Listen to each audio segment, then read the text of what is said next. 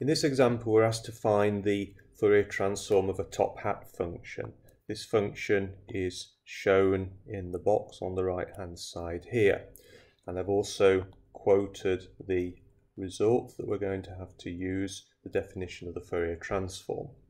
So we have a problem in the way that the function is defined because it involves both maths and words. However, we can deal with this in a similar way to the way we dealt with some of the Fourier series by splitting up the integral to cover a number of connected regions. So we can write that f of omega is equal to 1 divided by the square root of 2 pi, then brackets, then we'll have our first integral that will take us between minus infinity and minus tau. Then we have the function f of t and then the complex exponential.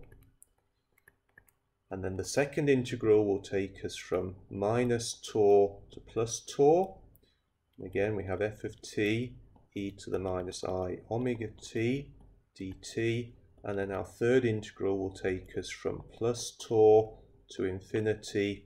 And again, we have the function e to the minus I omega t dt. And then we close brackets there. And we're allowed to do this as long as the initial and final limits are equal to the original limits of the integral, and also as long as these two limits are equal to each other and these two limits here are also equal to each other. What we can do now is we can write in values for the function. So between minus infinity and minus tau, the function has the value 0. Between minus tau and plus tau, it has the value equal to 1. And between the value plus tau and infinity, it has a value equal to 0. So what we can see now is that this first integral just gives us 0 because the function is always 0 over the integration range. And similarly, the last integral is also equal to 0. So that just leaves the middle integral. So we can now write that f of omega is equal to 1 divided by the square root of 2 pi, the integral between minus tau plus tau, and then we just have the integral of 1 e to the minus I omega t dt.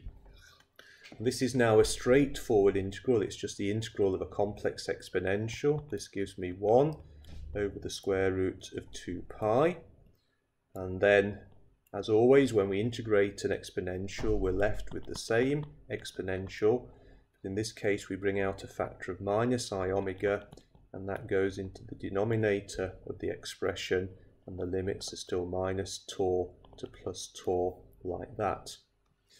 Now we can put in the limits, so we get f of omega is equal to 1 divided by the square root of 2 pi, and then we get over minus I omega.